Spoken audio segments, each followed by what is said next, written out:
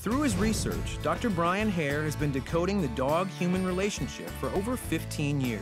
First reason I study dogs and dog psychology is I love dogs. My best friend growing up was a Labrador Retriever. He went with me everywhere, and we were best buddies.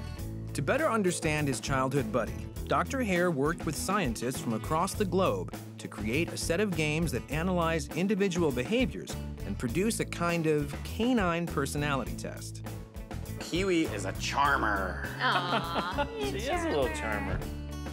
Not about is your dog smart or not. The real question is, what are the strategies that dog relies on, and what is it about that dog that makes it so special?